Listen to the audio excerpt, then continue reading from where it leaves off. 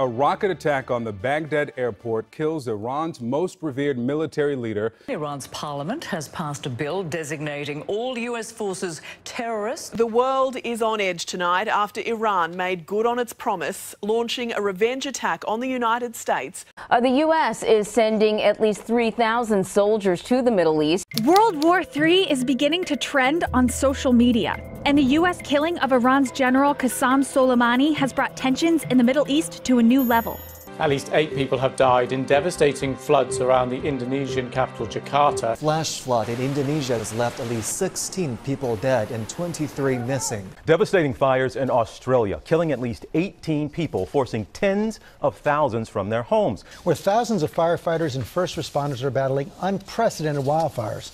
At least 24 dead, more than 12 million acres destroyed. When I put this on here, you can see all the areas that they're dealing with wildfires all along most of the coastline, some inland as well. Now, Australia's bushfires have burnt through 8 billion hectares of land since September. Remarkably, smoke can now be seen 12,000 kilometres away.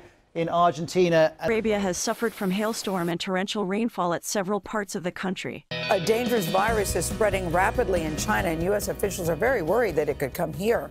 3 people have already died from this illness, which has spread to at least 3 other Asian countries. Fast-breaking developments in the coronavirus emergency in the U.S. and around the world. The number of cases soaring just today. A quarter of the world's population is now living under some form of lockdown due to coronavirus.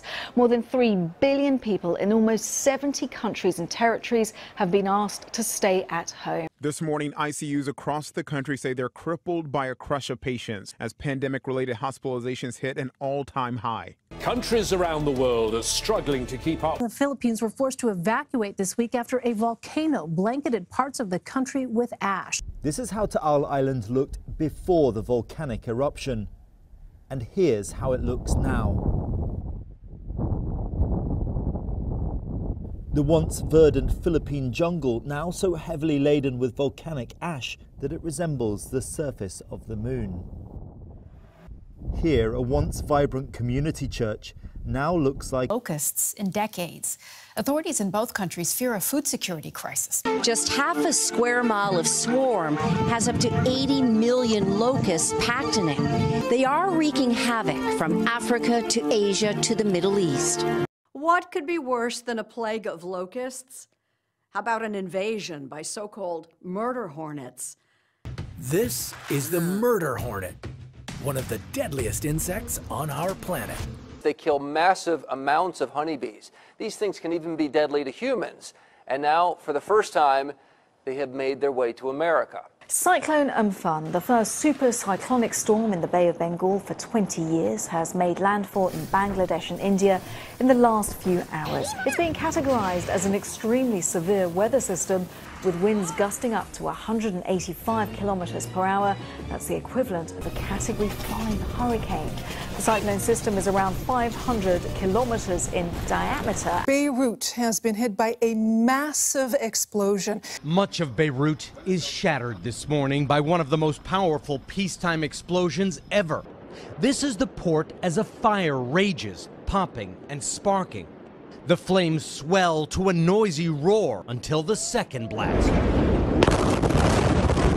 Other angles show the blast wave crumbling buildings like sandcastles, traveling faster than the speed of sound and floating away. This morning, the residents of Midland, Michigan reeling from cataclysmic flooding after 2 dam failures. The Amazon rainforest is on fire again.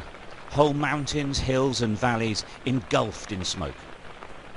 Some of these fires are absolutely huge, stretching as far as the eye can see. The nation of Brazil is witnessing a unique play of fire and ice. As one part of the country reels under devastating forest fires, the other part is rejoicing some drizzles of snow.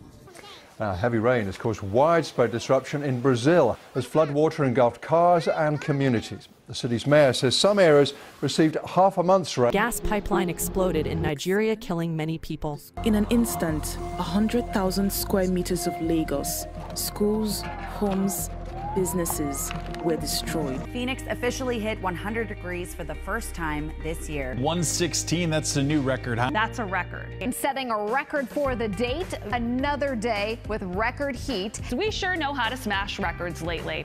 July of 2020 going down as the hottest month ever for Phoenix. Our record high for the day. It's the hottest summer that we've ever seen. Record high territory this afternoon. Another record-setting day. Friday was one for the record books. There's a new record high for today as well. Breaking records on a daily basis. Another record-setting day. Another record-setting afternoon. Another record-setting day. Antarctica experienced its warmest day ever recorded in February, with the mercury rising to 65 degrees Fahrenheit. Warming temperatures are helping the formation and spread of green snow. The phenomenon is becoming so widespread that it's even visible. Rainy season. For weeks, torrential downpours have triggered landslides and flash flooding. The death toll stands at 250, with some 3 million affected. In Kenya, more than 100 people are reported to have died and at least 250,000 have been displaced by flooding. Making landfall this evening, Hurricane Delta. Winds up to 100 miles per hour. This is the 10th named storm to hit the U.S. this season alone. That's an all-time record. A major river in northeastern China has been struck by even more flooding. Heavy rains upstream have caused a dam to collapse, and the overflow has